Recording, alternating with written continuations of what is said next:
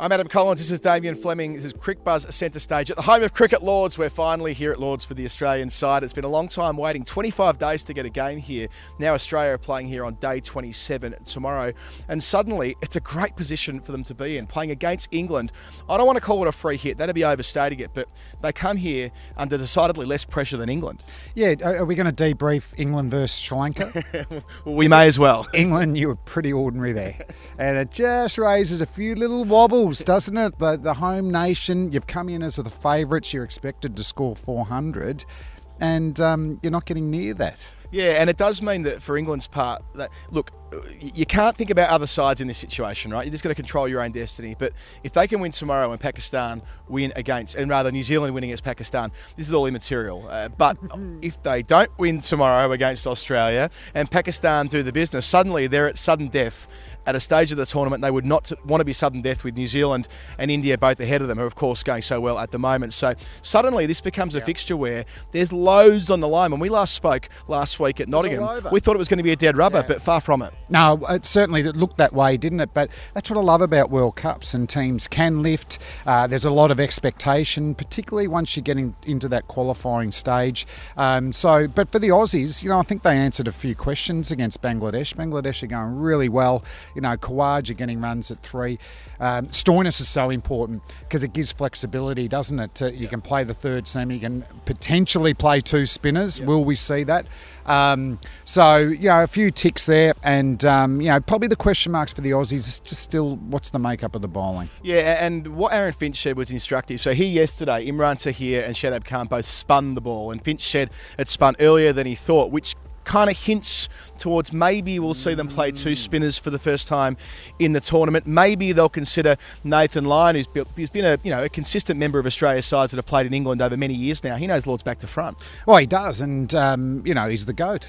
He's the greatest off spinner we've ever had, and there's a tendency, I suppose, from the media, the perception is, we need Gaz. We know he's a great bowler. We've got to get him in. But, that's really tough. I mean, confidence can fluctuate even with the greatest of players. And it doesn't, regardless of the age there. I thought Zampa bowled okay against Bangladesh, but they played him well too.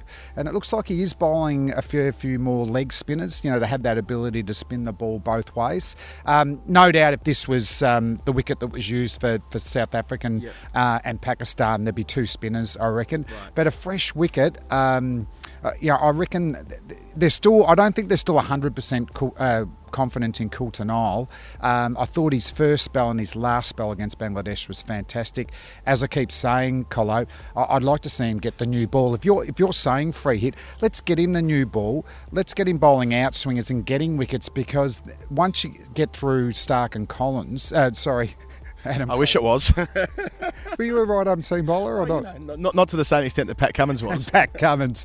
You can see that the team start to lift. But imagine if Cummins goes to first change, and so you've got a wicket-taking bowler in those middle overs. The one of us who did bowl here a lot was this guy, and you used to bowl from this end, the nursery end, which does have that slant down that way. And Coulter-Nile does move the ball away from the right-hander. So with the new ball, it might not be the worst shout. Well, I bowled at this end because Glenn McGrath didn't let me bowl with the breeze. He was very selfish, man. Merv Hughes did that for Victoria as well. But I think you can still have a look at the slope here, guys. And certainly for outswingers with the white ball, or any ball really, not only do you get swing, humid conditions here, but it goes with the slant. So it would be, if Coulter-Nile, if it's an experiment they're thinking about, I reckon they've got to do it tomorrow. Yeah, it's a good day for it, as I said off the top. It's a day when, if Australia were to win, it has a far bigger blow on England than the reverse result. Yep. For England's part, they don't have Jason Roy. His hamstring's been scanned.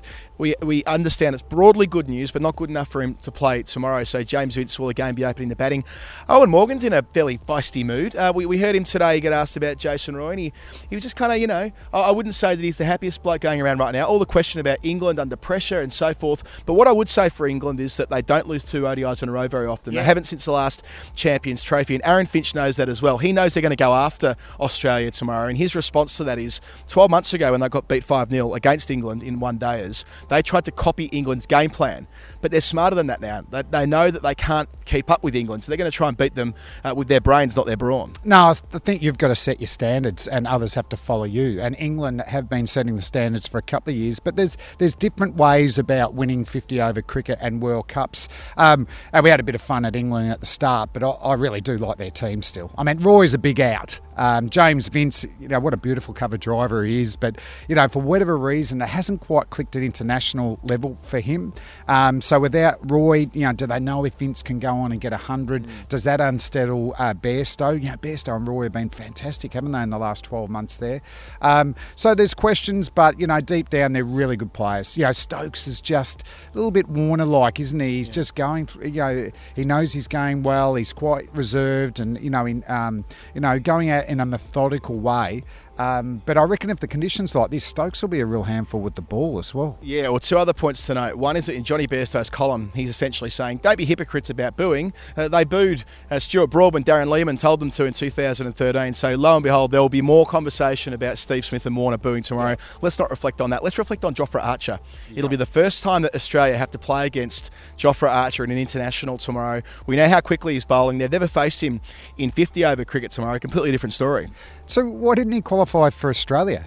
He's played a couple of years for Hobart Hurricanes. Does that not qualify him? Well, not quite. Not with the residency requirements of, I think it's 210 days a year for 3 years over here. He's been in Australia for a very brief fraction of that. Okay, because it just seemed like that England qualification just seemed to slip through nicely for Mr. Archer. But wow, I like watching him bowl. Like he ticks just about every box, doesn't he? Like genuine pace.